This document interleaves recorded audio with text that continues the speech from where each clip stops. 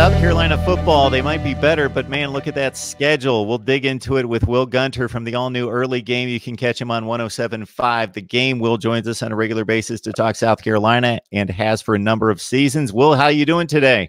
Doing good. Glad to have 2 games out of the way last night. A lot of fun to watch and ready for the whole buffet this coming weekend.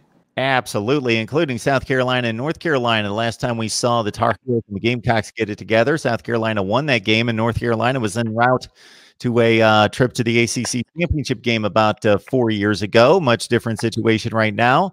South Carolina at 7-6 last year. Let's talk up the Gamecocks, and it's one more go around for Jake Bentley.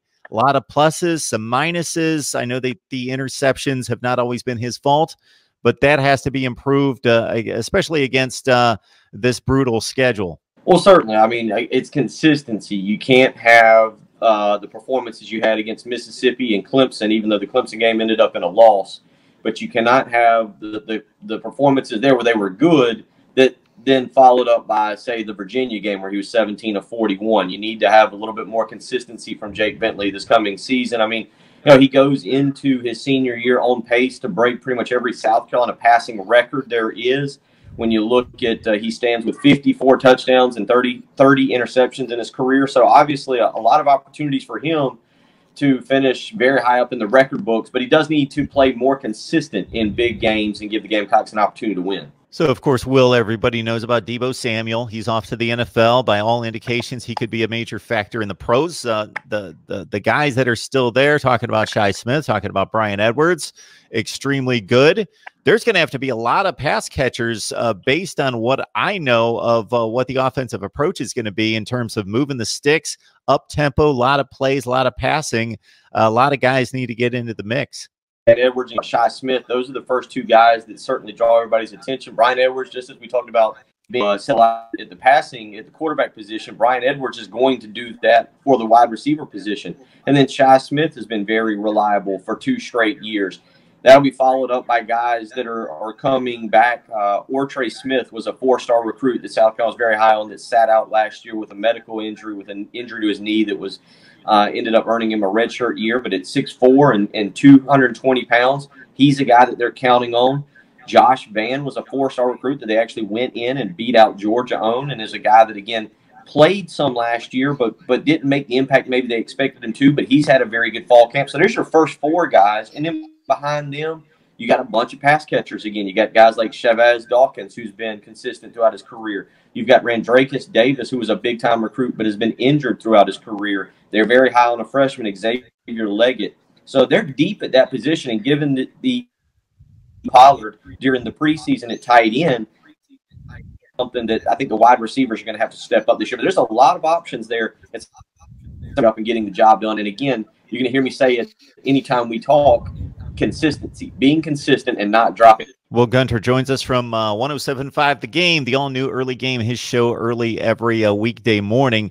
Will, got to run the ball. So I know that the offense is going to be predicated on Bentley's arm and the fleet wide receivers.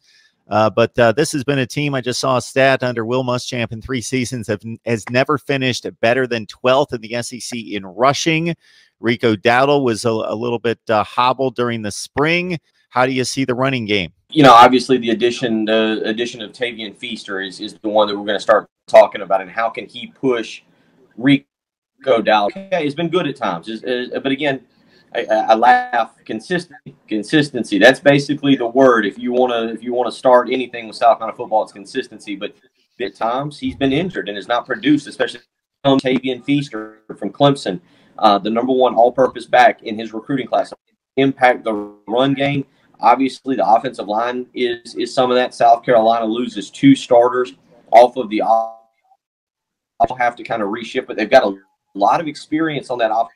Tavian Feaster, Rico Dowdle, what kind of effort does he give now that he's pushed by a better running back or someone who could possibly take snaps away?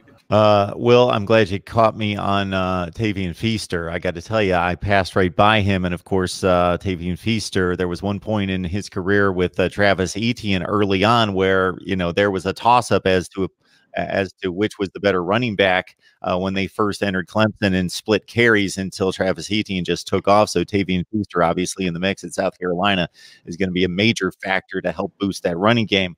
Look at the defense. Your thoughts about the defense and what's coming back and what you expect on that side of the ball. Yeah, look, I guess any question you ask, I'm going to start with consistency. But keeping guys healthy is certainly, when we talk about the defense taking a big step forward as a whole, not just at one position, but as a whole in 2019. And so far at least, again, I'll say this: consistency, and then the other thing that's going to be interesting with South Carolina football, and I'll get to this on defense in a second, is the fact that this isn't a young team anymore. This is an experienced ball club. When you talk about starting on the defensive line, guys like Javon Kinlaw, Keir Thomas, Kobe Smith, who are all seniors, who are all guys who have played in the system, and then some freshmen in Zach Pickens and Joseph Anderson, who will be expected to contribute. But again, experience up front with Javon Kinlaw and Keir Thomas, Kobe Smith, and DJ Wanham. And then you go to the linebackers. TJ Brunson is a senior. Then you go to the defensive backs, and J.C. Horn and Israel McQuamu are guys. J.C. Horn played a lot last year, not so much with McQuamu, but those are two defensive backs that the staff is very, very high on. And it's kind of funny that South Carolina's the beneficiary. There's a coaching turnover when you talk about Tennessee being fired and South Carolina being able to flip J.C. Horn, Jimbo Fisher leaving Florida State, and Israel McQuamu, and that'll be the starting defensive secondary or the cornerbacks this coming year. The secondary play to the safety position, they were all here.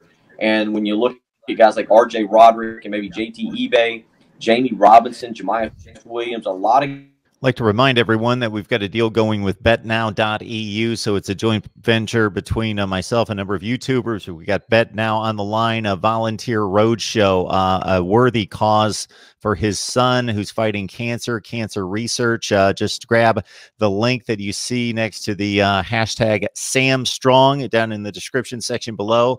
Grab that link, and you see on the screen where you get an additional 50% added to your account. Actually, that's been up to 100%. So if you like to throw some money at the football games, grab that link down below. Get your account started on betnow.eu. Use the promo code MRTVCFB, MRTVCFB.